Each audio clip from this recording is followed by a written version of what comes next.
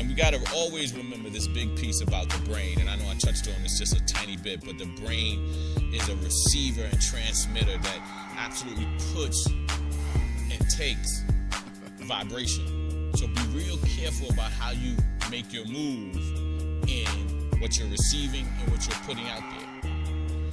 That thought vibration that comes from and comes to the brain is the big piece. That thought and how you put it out and how you receive it. And the brain is the big receiver and the big transmitter. I touched on this, how thoughts are things, and this is in the whole vibrational piece of the way the brain makes it work. And when you're sending out and when you're taking. But when you're sending out, this is your thoughts are things, and you put that out to make it real, to bring your reality into place. And never forget the big piece, that success builds confidence.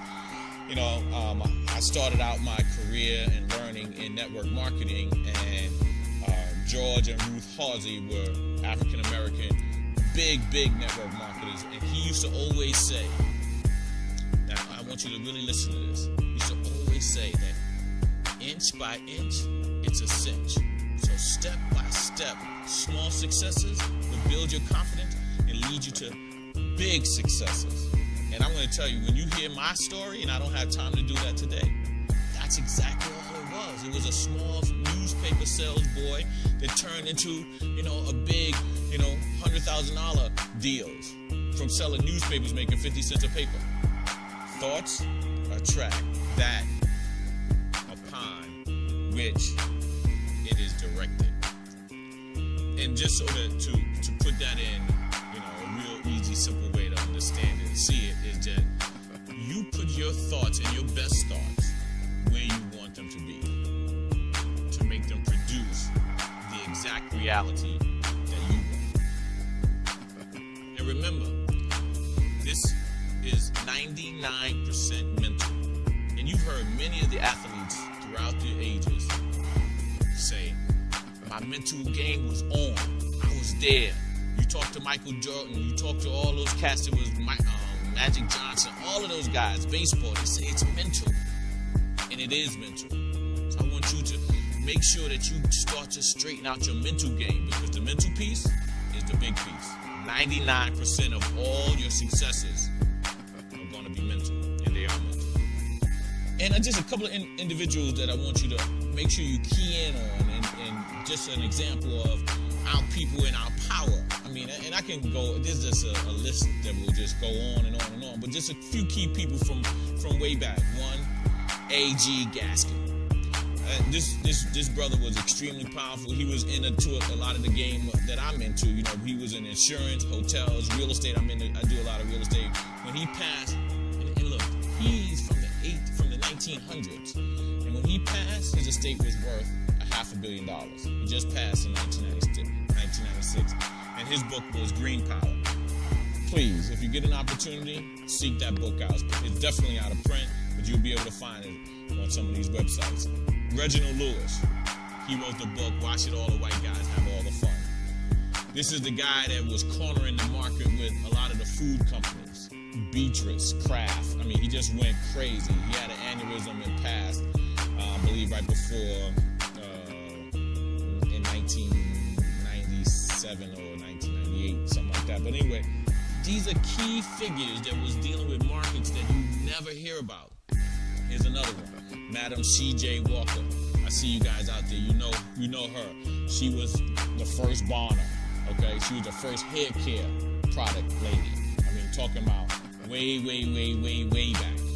And these are key people that just shows an example of who we are, who we can dig down into, and realize again with 99% mental.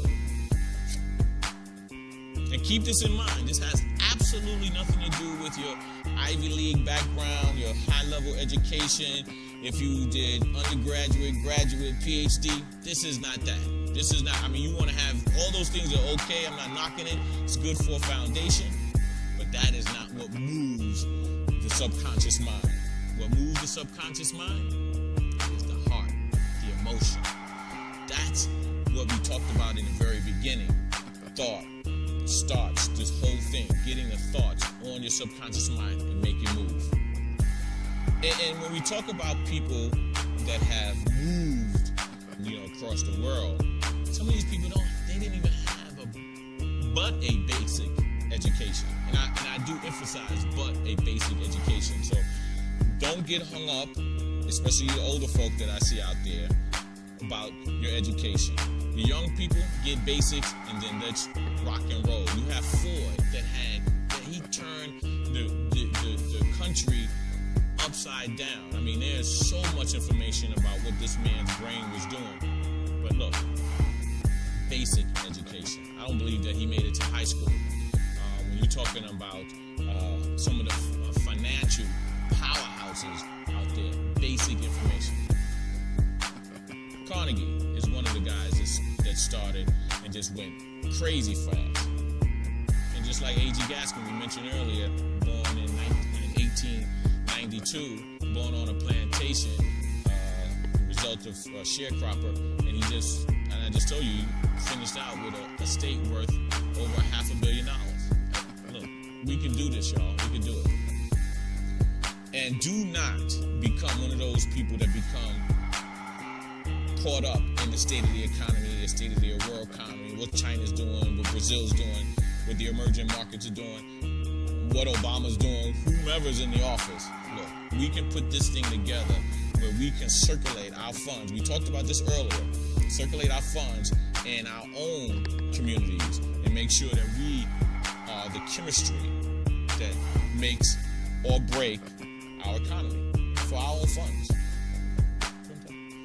And this is my biggest point, that I don't want anybody to become a person that is all absorbed in the state of the economy, the state of the world economy, the U.S. economy, what goes on in Brazil, China, Japan, nuclear reactors. None of that stuff matters. If we stay focused on the mental and what we want to do and what we want to have, we can be the controllers of our own economy.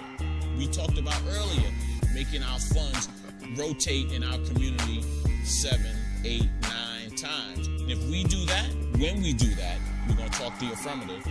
When we do that, we won't care. It won't matter what's going on the outside. We self-contain. It's our world, and we build it. And I'm often asked while I'm coming to my people, when I'm bringing this kind of information, what's behind it? Let me tell you what's behind it. What's behind it is that we must and we are bringing each other into the fold of an economic powerhouse. And all I ask of you, every single time, all I ask of you is to make sure you share this information on a constant level and make it broad and bring everybody that's willing in to the economic base that we're bringing.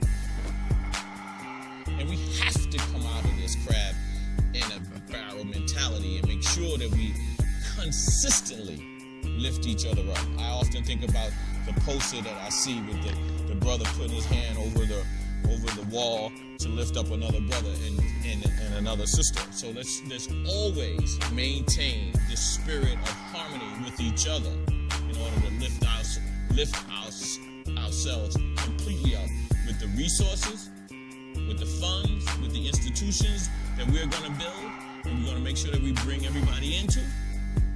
We're going to take that up to the highest level. So as we start to draw this down to a close, I definitely want you to just keep in mind that some of you out there are going to get this right away, and it's just going to hit you, and you're just going to run with it, and you want to soak it up and just get as much information thirsty for it. And then there's going to be some of you, just like me, I was going to say some of us, that's going to take a little bit longer. It took me a year or so before I even came around. And I understand. Some of you is going to take 2, 3, 4, 5 years. And that's all right too. I'm hoping that today you can see there's a track to get on. Get on that track, whatever length of time it takes, because we have to recondition ourselves. We have to repurpose our minds to be on what we've talked about for the last 45, 50 minutes.